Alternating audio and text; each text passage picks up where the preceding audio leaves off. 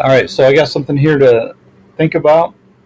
In Deuteronomy 4, it says, Ye shall not add unto the word which I command you, neither shall ye diminish aught from it, that ye may keep the commandments of the Lord your God, which I command you. So I want to focus on this. Ye shall not add unto the word, neither shall ye diminish aught from it. And then in Proverbs 30, every word of God is pure. He is a shield unto them that put their trust in him. Add thou not unto his words, lest he reprove thee, and thou be found a liar. All right, so let's go. I want to take a look here at Matthew 17 with those two verses in mind.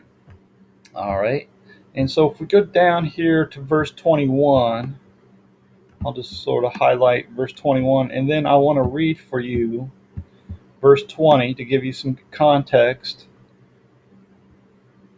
Starting verse 20, and Jesus said unto them, Because of your unbelief, for verily I say unto you, if ye have faith as a grain of mustard seed, ye shall say unto this mountain, Remove hence to yonder place, and it shall remove, and nothing shall be impossible unto you. Howbeit, this kind goeth not out but by prayer and fasting.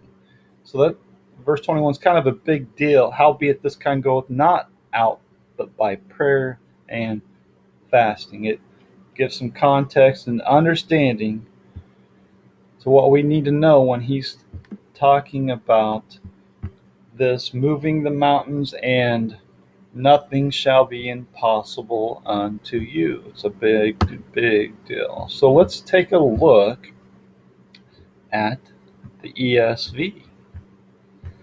Okay, so the ESV in verse 21, let's see, 16, 17, 18, 19, 20, 22, 20, 22. There is no 21.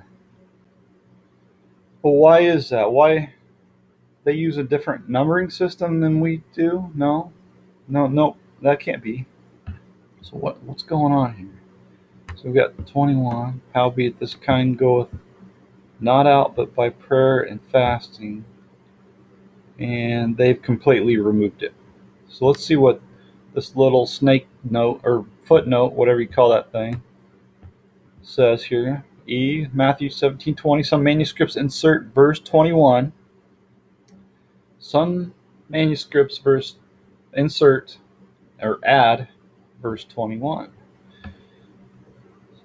So I'm not sure exactly what that means. So some manuscripts. Okay, so first of all, why even have a 20 and then skip 20? If you're in kindergarten and you can count to 22, you know 21 comes after 20.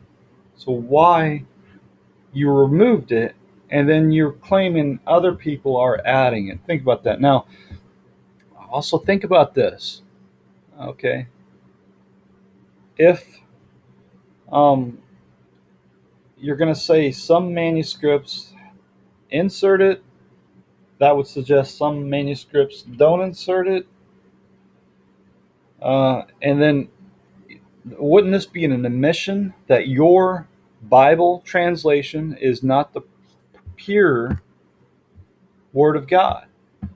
So you're basing it on a variety of manuscripts and not one gold standard Bible in any language, but rather a variety of manuscripts, and therefore you're picking and choosing what you're going to put in your Bible translation.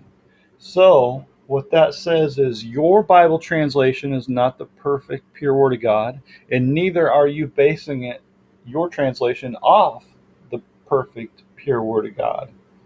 You're essentially saying you're making it up as you go. All right, think about it. Every word of God is pure, and I got to share this with you before I close this out. Man, bread, word.